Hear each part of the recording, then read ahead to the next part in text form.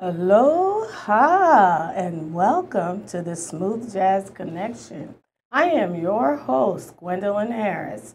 My very special guest today is one of the most creative talents in this era, having recently enjoyed the titles number one most added on smoothjazz.com and number one on the Billboard Smooth Jazz charts for his writing on the latest release by multi Grammy Award nominee Najee.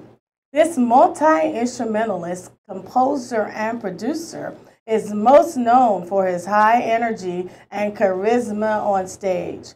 He has appeared in such major motion pictures as Marshall and Breathe.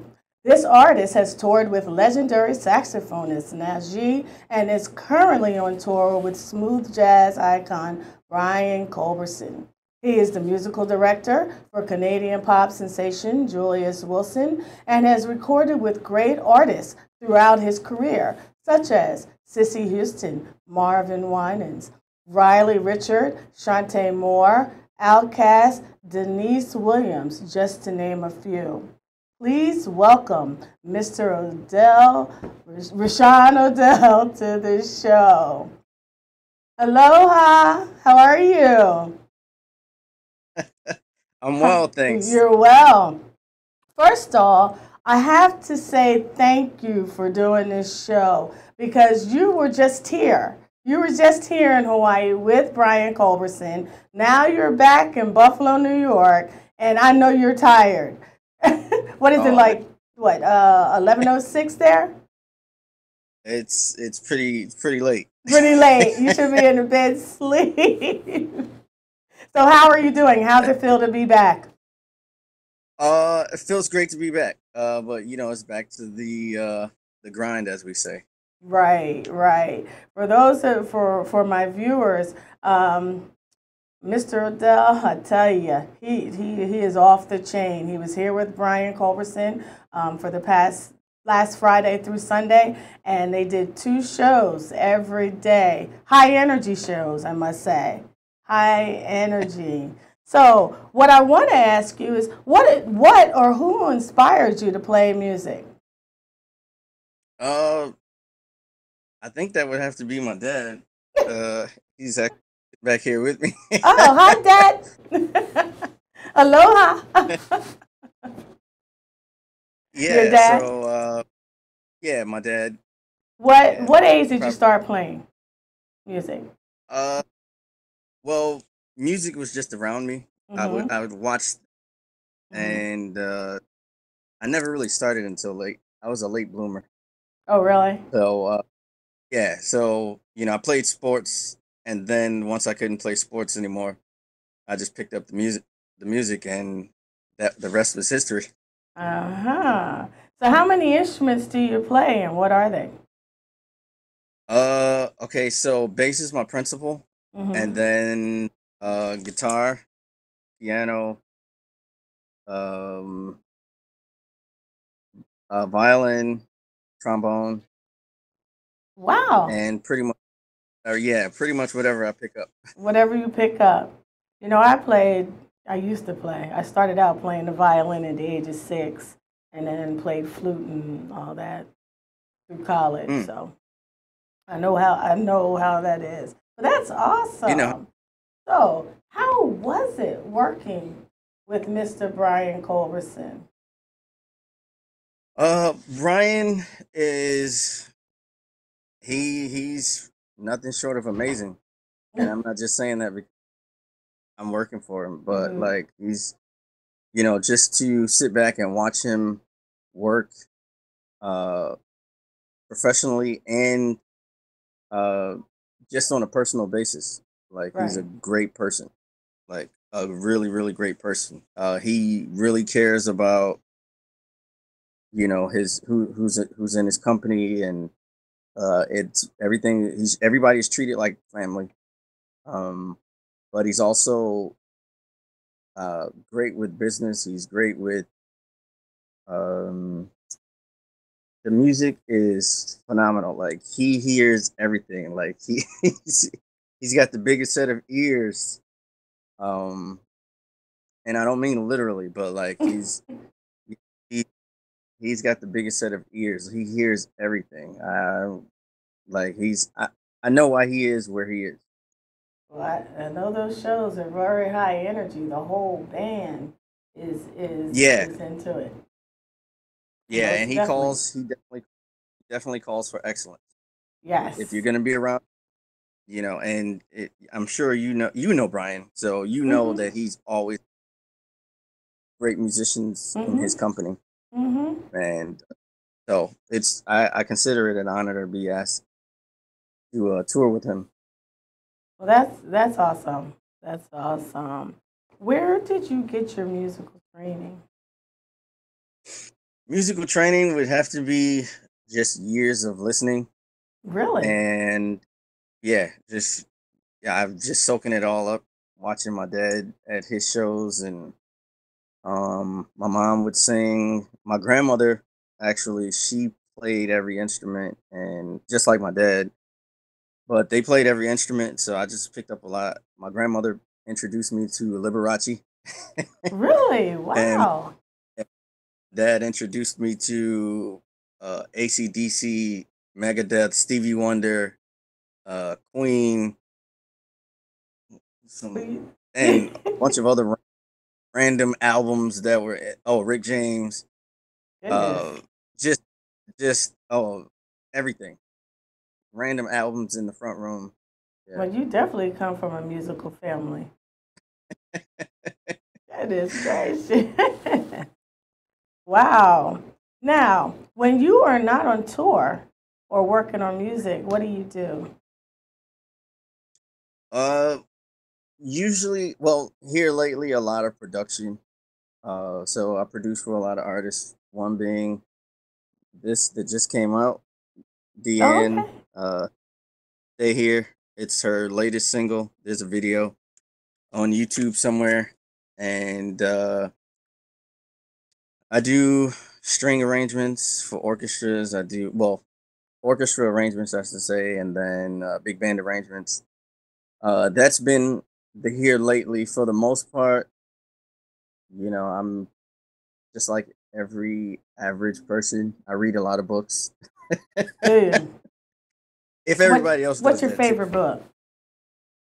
My favorite book, which I consider my Bible, is Hope on a Tightrope by Cornell West. Hmm. Okay. Now, I did read that you have a sociology blog. I do. Tell us about I do. that. So I write as well. I write and I pretty much help people out with kids. That's always been like my vocation. Sociology and just just the betterment of society. But I write books on parenting. I think that's one thing I'm pretty good at. Wow. And yeah, So you just do it all. You do it all. yeah. And I keep the books easy to read because I know that everybody doesn't want a heavy read. Hmm. They don't want to read a long time, and pretty much the demographic that I'm going for, many of them may not read. So I keep it really, really short and informative. Okay. All right.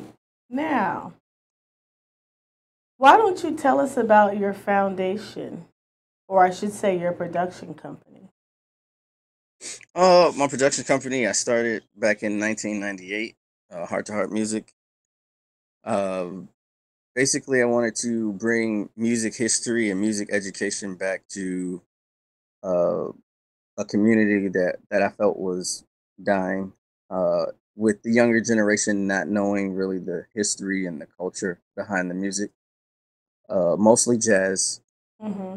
But you know, uh, I know sometimes, especially in American culture, we can kind of lose ourselves and lose our identity.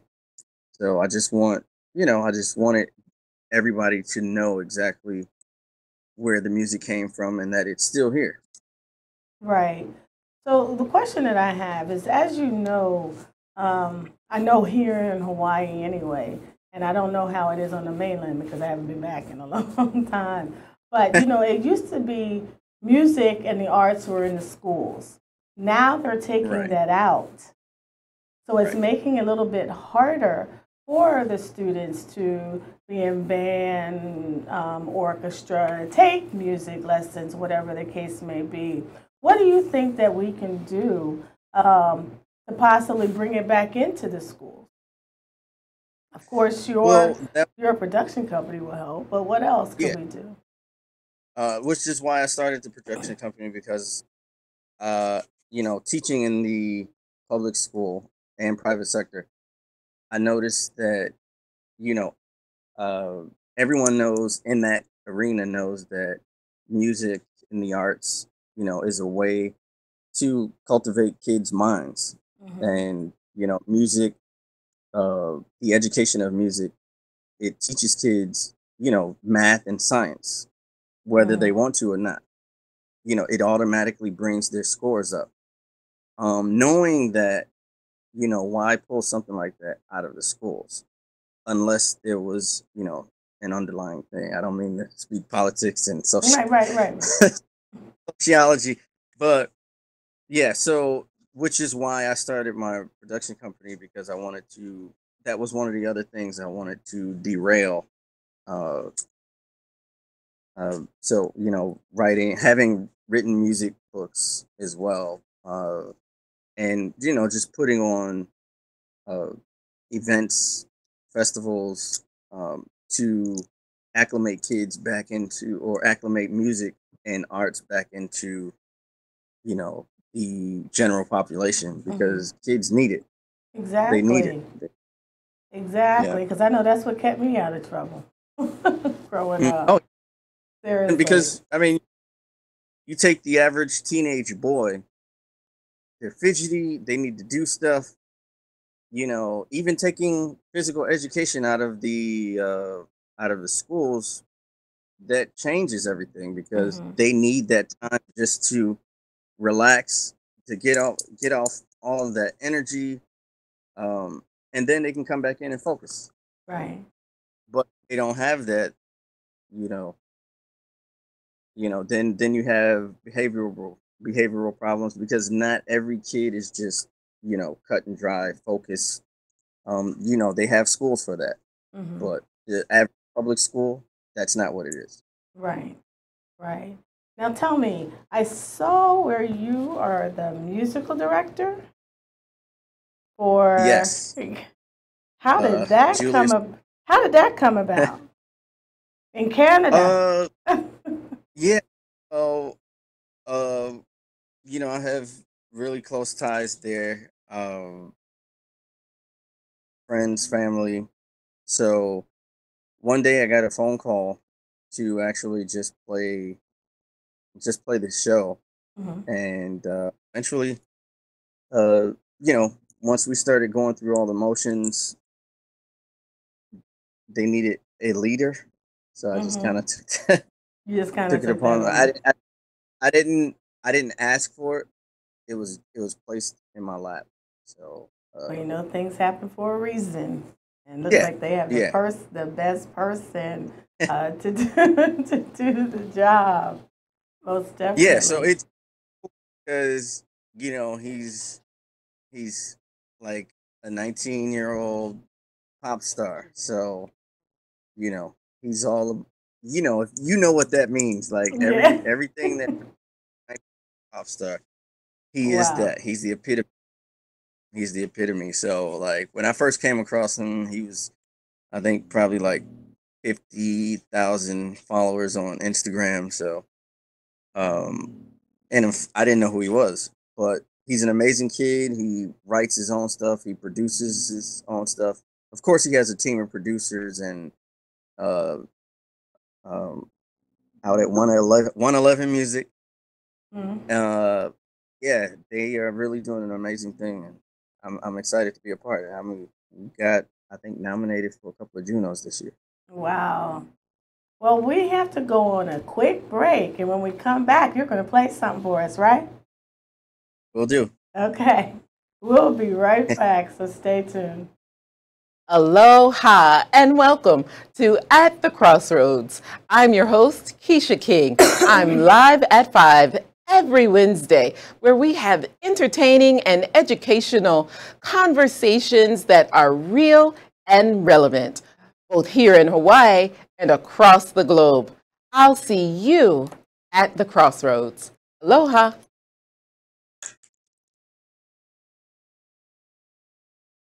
Aloha, I'm Yukari Kunisue, the host of Konnichiwa Hawaii, Japanese talk show on ThinkTech Hawaii. Konnichiwa Hawaii is all Japanese broadcast show and is streamed live on ThinkTech at 2 p.m.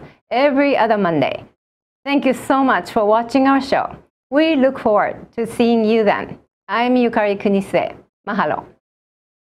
Aloha and welcome back to the Hawaii Smooth Jazz Connection. I'm here with my special guest, Mr. Rishon Odel, and he plays the bass with Mr. Brian Culberson. So thank you again for being here. For our viewers that are just now tuning in, I know you are jet lagged. You're back in Buffalo, New York, and it's way past your bedtime. So thank you. Thank you so much. So we have a special treat. Mr. Odel says that he will play something for us. And this is just going to be a little snippet because what I saw when he was here was like off the chain, for real. So what you going to play for us, Rishon? We'll see what happens. It's all yours.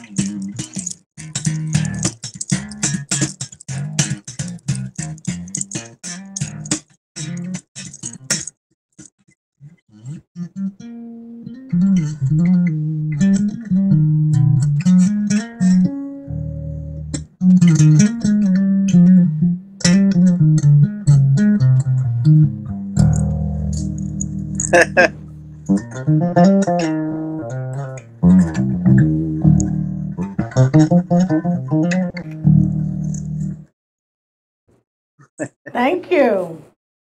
Thank you. I know you're tired, aren't you? A little bit. A little bit. Yeah, and not to mention my dad's dog is on top of my foot pedal, so I couldn't get to anything. See, this is what happens when we do things like this. So you have the dog Exactly. sitting on the pedal. They don't know. They don't. That's Like okay. my That's okay. yeah. whole thing with the looper and all everything, but I've got a big bulldog on my pedal board. It's okay. That was still awesome. That was still awesome. Now, what I want to ask you is, what would you give? As you know, it's kind of hard getting out into the music industry for some people. So, what Okay. advice would you give a new artist starting out in the industry? I would say, depending on where you are, I will say as far as America, actually, you know what? Anywhere in the world, create your own market. That's it. Create your own market. Don't wait for an artist to come to West Jahunga to come pick you up, and that's 9 times out of 10, it's not gonna happen. What you do is create your own market, and then you allow people, if you want to go up under somebody, that's fine. Like, one thing about Brian is everybody in Brian's band is their own artist. Like, when they in their own city or in their own market, they have their own CDs, they have their own brand. Mm-hmm. So I think that's very important uh for an upcoming artist or upcoming musician. Awesome. Awesome. What's new for you? What do you have Uh, coming on the plate? uh so I have, of course, I'm a producer. I've been behind the scenes just like Brian when he came on. But I also have my own singles. I'm finally gonna release my full CD. I've always done, like, a few songs here, a few songs there, a lot of Mm-hmm. singles. But I'm finally gonna release my CD, and there are a ton of songs on because I've written songs for everybody. So I've got, I think, going down the list. Uh, there's Marcus Anderson. He's gonna do a song with me.